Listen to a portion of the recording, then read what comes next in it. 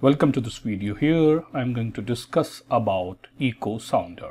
Well, this is the DNS syllabus, and here in this syllabus the unit 1.5 says explain echo sounder, its principle and working. So let's talk about echo sounder. Well, echo sounder is also called as echo sounding equipment, that is in IMO performance standard. And the purpose of echo sounder is to provide reliable information on the depth of water under a ship. So this is the vessel and this is the depth. Well, this depth is called UKC or under keel clearance. Well, this is to aid in navigation, particularly when you are in a shallow water. Well, you may be wondering a term called sonar.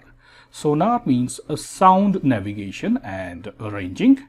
Well, this is a wide term for equipment used for sound energy in water. Well, this is a wide term and this is used for measuring the speed of the ship and also measuring the depth, that is under keel clearance. So now let's move on to the principle. So principle, that use of a sound propagation technique to measure depth below the ship. Well, depth below the ship is called UKC. That's what I just discussed. So basically sound energy, or also called acoustic energy, is transmitted vertically down and reflected back as echo after striking the seabed. So this is the seabed or sea bottom, and after striking it is received. Well, the time taken is measured and that time taken gives the depth of water. How? Because we know it very well that speed is equal to distance over time. So distance is going to be speed into time. Since the pulse has to travel down and come back, so the depth is going to be distance by 2 and the distance is speed into time by 2. So the very critical factor here is the time. The acoustic energy is the disturbance of energy which passes through the matter in the form of waves. Well, acoustic energy is the energy which is concerning with the mechanical vibrations or related to mechanical vibrations.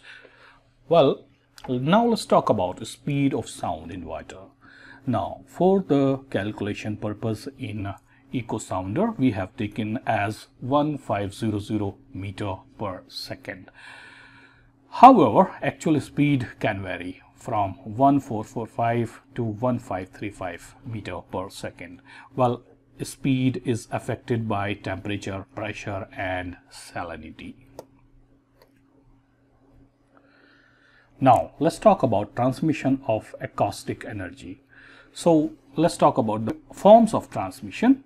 Well, it can be transmitted in the form of short or rapid pulses or also in the form of continuous waves. Well, this short and rapid pulses, that is the preferred form. Why?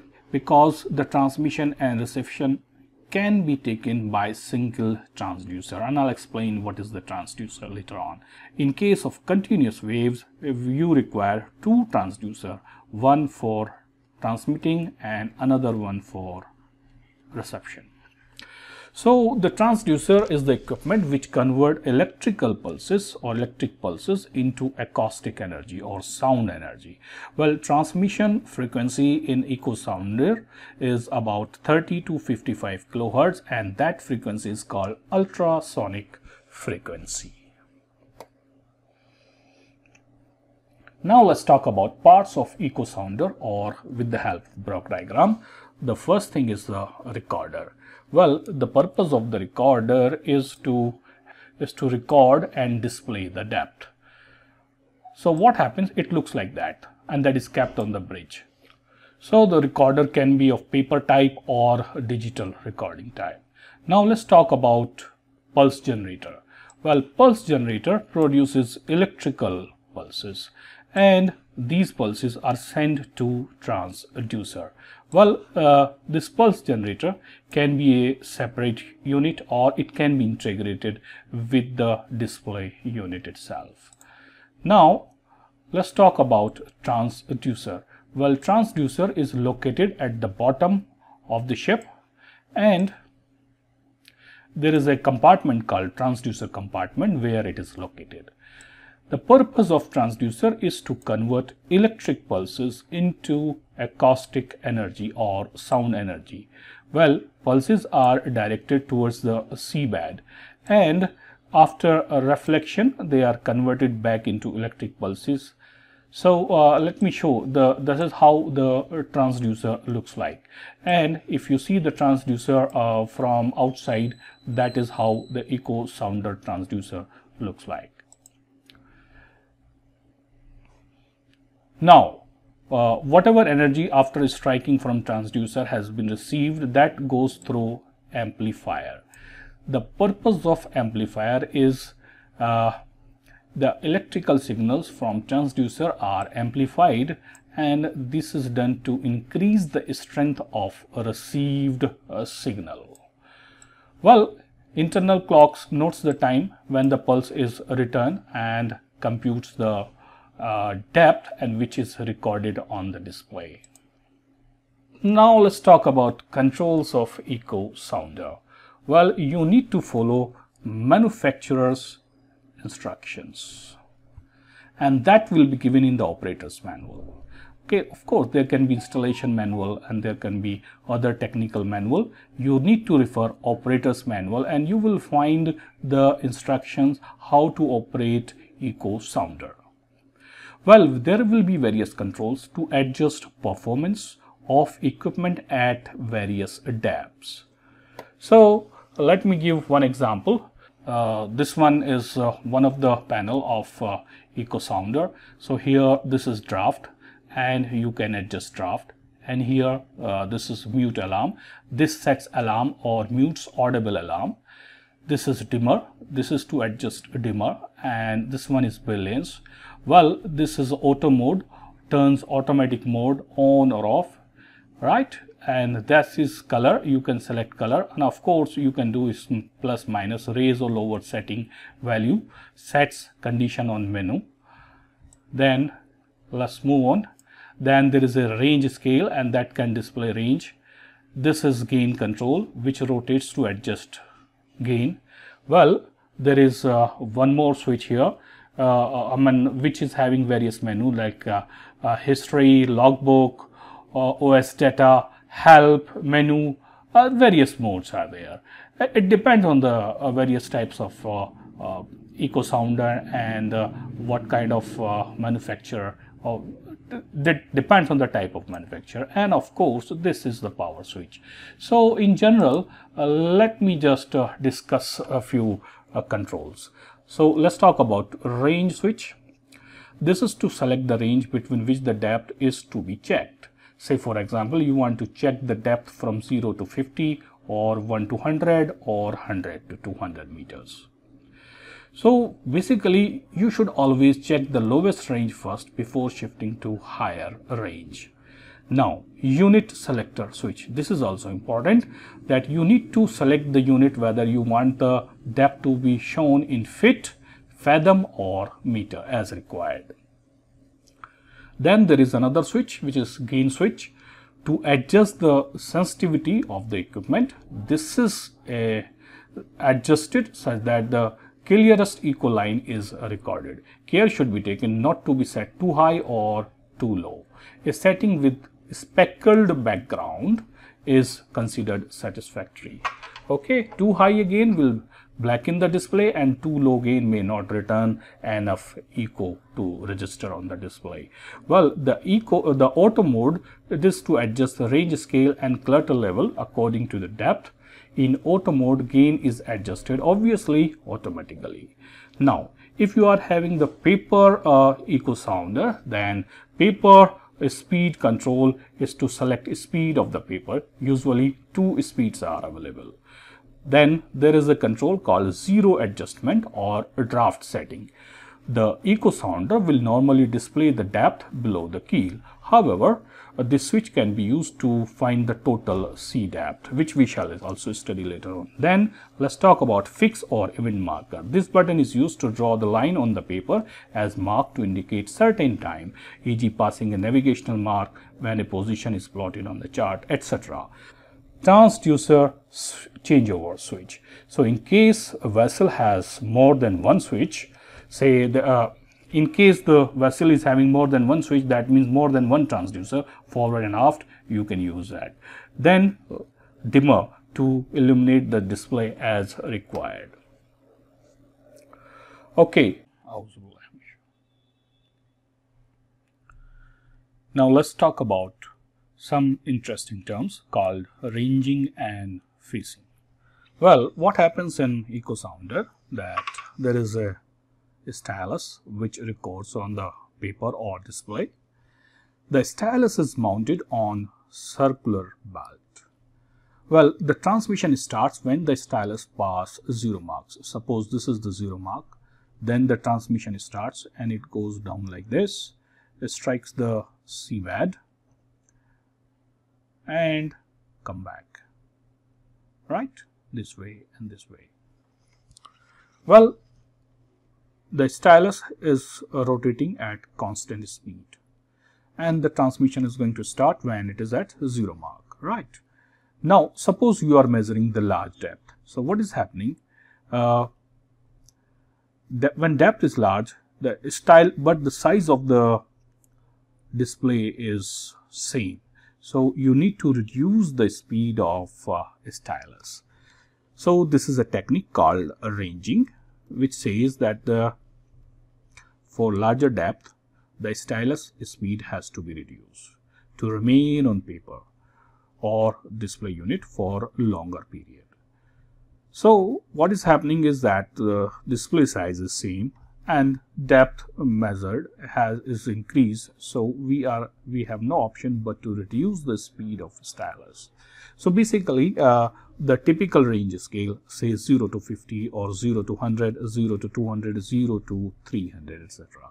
So, basically range scale starts from 0 and goes to whatever value is that, xx meter.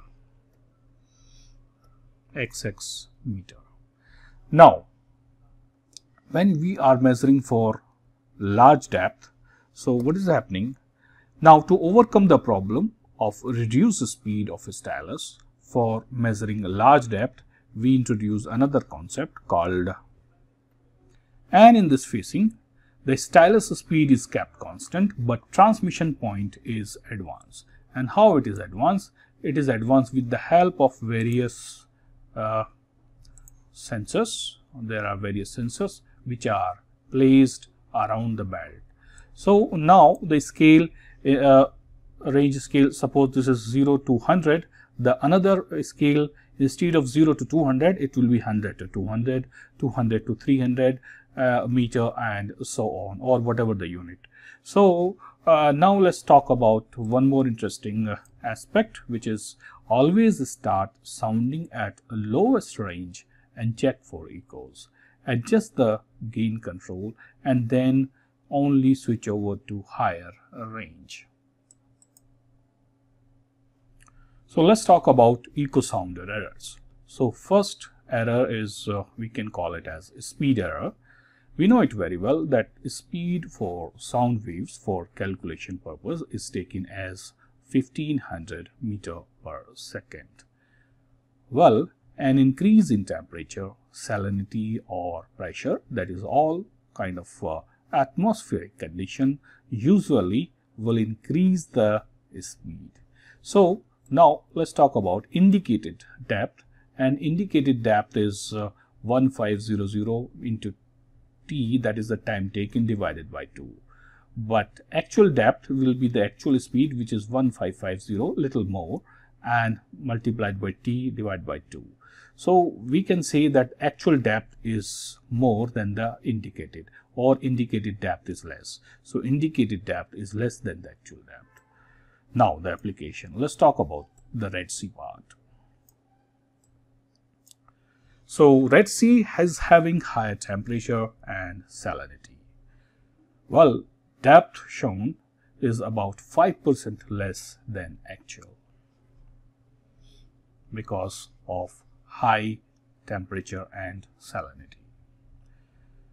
Now, let's talk about freshwater. So, speed of sound wave is less in freshwater than salt water.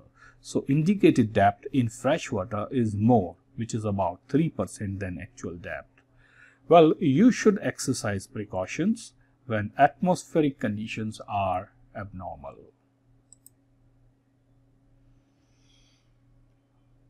Now, let's talk about second transmission error. Well, the echo sounder, the transducer is transmitting the pulses. So this is pulse P1. It goes like this. It strikes the seabed and comes back. Then there is another one, pulse P2, and goes and come back. So suppose the pulse transmitted during previous transmission is received by the transducer. So the time interval measured by internal clock will be for second pulse.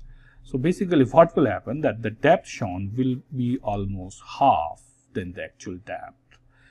This occurs rarely, and what OW has to do is he must verify such occurrence by other means, and this means is like comparing the depth on chart. Now let's talk about effect of escort. Escort is reduction of underkeel clearance when the vessel moves. So recorded depth of UKC, the echo sounder records the depth as UKC, underkeel clearance, or depth under transducer, irrespective of escort. So when the escort is more than 2 meters, then it becomes critical. Well, the deep drafted vessel may require depths fore and aft. Hence, additional transducers are fitted forward and aft. Now, let's talk about chart comparison. Most echo sounders provide depth under transducer or UKC, not the actual depth. So, for actual depth, what you need to do, you need to consider the draft and also the height of tide. So that you can compare the depth on the chart. Well, excessive trim or list may affect overall underkeel clearance. Now let's talk about double echoes. Well, transmitted pulses after reflection from seabed again are reflected either from the ship's hull or from water surface. Suppose this is the water surface. So it goes, the pulse goes like this. It strikes the water level and comes back, or it strikes the ship's hull and comes back. So the second echo, obviously the second time when it strikes is never as strong as the first echo. So on echo sounder display, you will have two layers. The weaker one is usually the double echo. What you have to do is change the selected depth, scale or sensitivity, and this will eliminate the double echo error. Similarly, let's talk about multiple echoes. Well, similar to double echoes, the reflection takes place several times, and this occurs in a larger depth greater than 100 meters. All you have to do, adjust the sensitivity, selected depths or scale, and it will improve the recording of depths. Now let's talk about echoes from other objects in sea. So some objects like seaweed, shoals of fish or plankton may register strong echoes. All you have to do, use alternative means to cross-check the depth. I think I must show some video of seaweeds. That will give you a better idea. So these are the seaweeds. Right.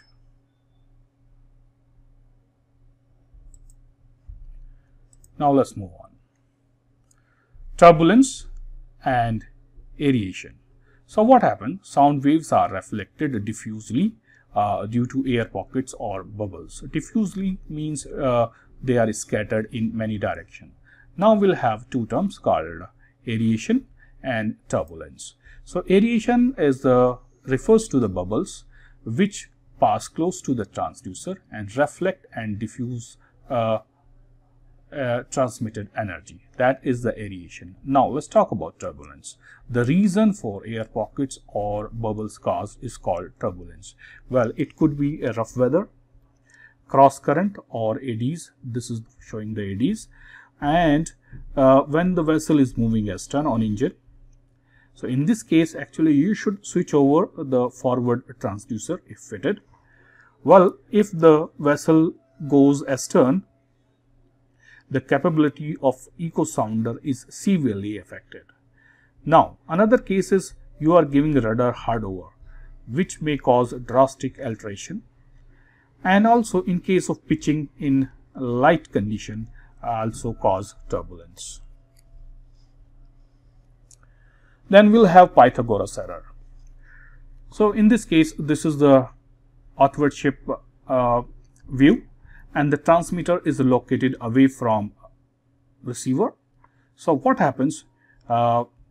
This is the length like this, but the depth given is this one. This is the depth.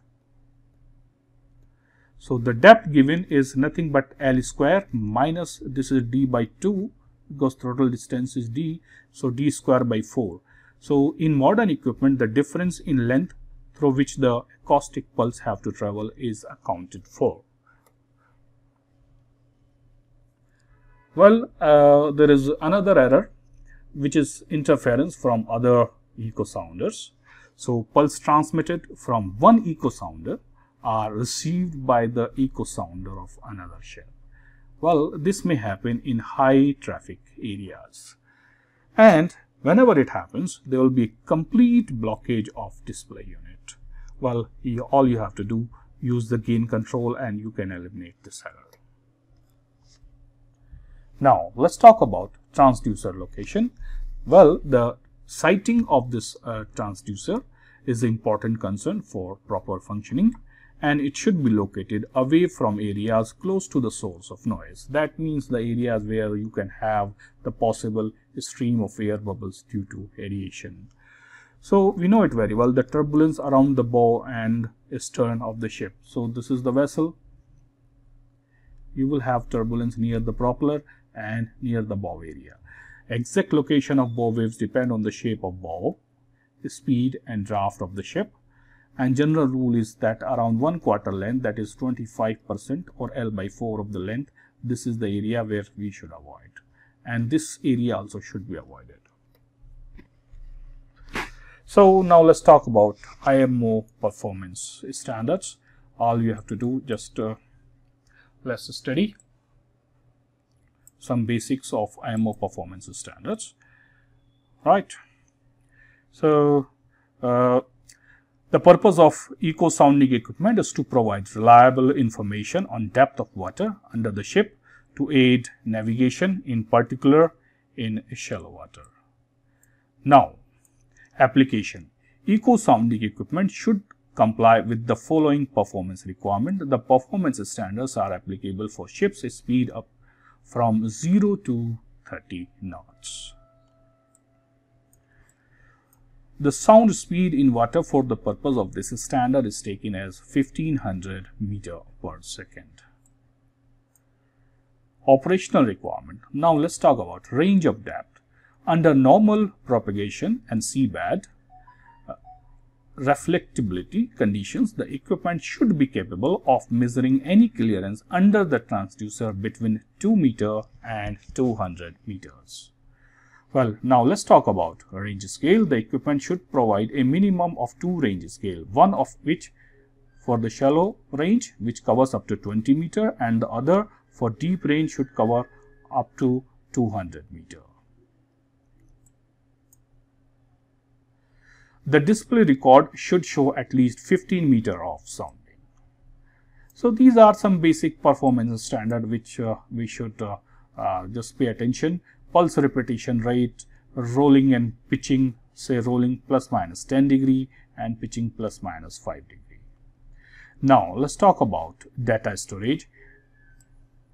It should be possible to record on paper recording or other means the information about depths and associated time for 12 hours. Now let's talk about accuracy. Based on sound speed in water of 1500 meter per second, the tolerance of indicated depth plus minus 0.5 meter for 20 meter range and plus minus 0.5 meter for 20 meter range and plus minus 5 meter for 200 meter range and plus minus 2.5% of the indicated depth, whichever is greater. Now, malfunction, alarm and indication, depth alarm. An alarm signal, both visual and audible with mute function, should be provided. Alarm signal, both visual and audible with mute function to the navigator on the watch, should be provided to indicate failure or a reduction in the power supply to echo sounder, which would affect the safe operation of the equipment. Now, let's talk about presentation of information. The graphical display should be capable of showing depths marked at intervals not larger than 1/10 of the range scale in use and the time marks an interval not exceeding 5 minutes. Well, for paper recording, when the paper is remaining is less than 1 meter, you should get some indication. Now, let's talk about care and maintenance. Well, you should check the voltage supplied to stylus as per the manual. Do not paint transducer during dry dock. You need to clean echo sounder as per the manual. You got to read the technical manual. Lubricate as per manual. Calibrate using hand lead line so that you measure the depth and then you compare what is the depth shown by the echo sounder. Ensure sufficient paper roll. Usually this is the duty of second officer, and ensure one spare stylus is kept.